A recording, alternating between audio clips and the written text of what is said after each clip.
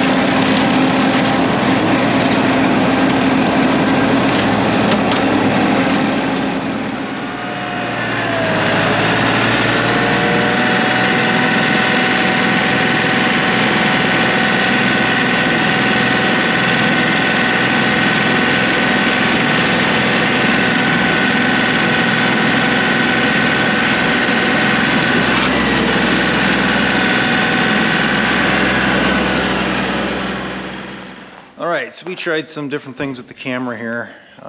You may or may not have seen some of the storm damage. We definitely got trees down, a couple different locations or whatever. I didn't go through the woods, but over on the south end there's one, directly behind us to the west there's one, and to the north there was a few. So I'll show you what we got done in here today. So only got 5 2x6s because I was gonna bring that 8-footer across, and then that's a 10. So I knew that was gonna take a little bit to get those two up. So I only got five to hang, and we ran out of brackets, out of hangers.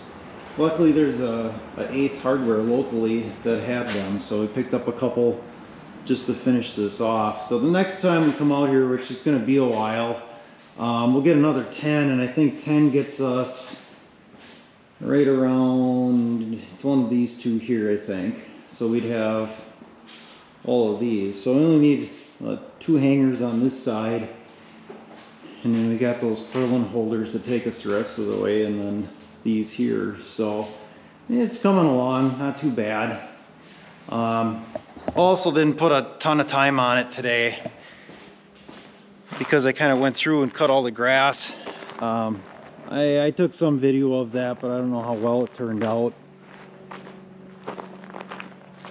So now that it's rained here a couple times, they're starting to get some grass to pop up. So I have to work on kind of landscaping this or figuring out what we're going to do. You can see that the sand next to the building there is coming down. The other thing I didn't mention before, when we got out of the truck, it just reeked like fresh cut oak. Something terrible. You can just smell it on this side. It's got to be this giant oak tree over here that's got this split. Like this one here, I am not sure, oops, how this one's gonna come down. I'm not sure that I'm gonna even tackle that, because that just looks like there is a ton of pressure on that. So I may just leave that. The unfortunate part is it's right by my log pile. Oh, we got another one down there too that went. You know, the other thing we could try is maybe if we could get a rope thrown around the top, we could try cabling it off with the winch and pulling that, but that's not going to be so much summer work. That's going to be more winter work when it's not so hot, and get some of that cleaned up. So, and then I also got our lights strung back up, pulled them taut. So I'm thinking what probably happened was, because of the wind, that tree was probably whipping back and forth, and when it pulled, it probably stretched out the wire. So that's probably what happened, why it was sagging so bad. So I don't know, we could stick a spring on the end there, just so that if it would do that, the spring would take up some of that drag. This one here we should pull out. That doesn't look the greatest, that small pine, that one there. Get that out of there, but you can kind of see it's just never ending with these trees here. Then there was a popple that was all rotted up in front. That as well was knocked down. Here's that popple I'm talking about. So it just split, opened up. Right up in here you got all sorts of rot in there. So every time you get these windstorms out here, you end up with a ton of trees down. So I don't know, maybe next time, if I got some time, we'll kind of clean up the trail a little bit, just so I can get through and go through with the four-wheeler to see what we got, to see how bad it really is. It's unfortunate because it's just a lot more work and a lot more wood I don't really need for anything. The pine in front that broke off, that's fine. We can drop that, and the brother-in-law will take that to make that into boards. So that was one we thought about dropping, so that's fine. That one we can do, no big deal. So, but we're wrapping it up. I think we're all done for today. We got enough stuff done. We got all the debris that was out in the right of way. We pushed that all into the woods, so that's off to the side. But there's stuff all over. So it'll be a little bit to get this cleaned up, but it looks like we should be in pretty good shape, that we shouldn't have any issues with stuff falling on the building. So other than that, that is going to be it for now.